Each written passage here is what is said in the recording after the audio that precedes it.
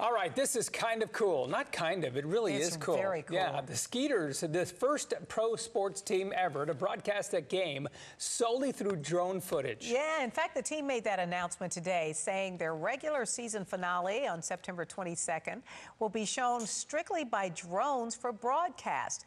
In fact, they're calling it, you'll love this, Game of Drones. Ha ha. And it will be broadcasted live on the Skeeters official YouTube channel. 3 drones will fly around Constellation Field to capture game footage from different angles. Now, again, this game is September 22nd against the Southern Maryland Blue Crabs at Constellation Field.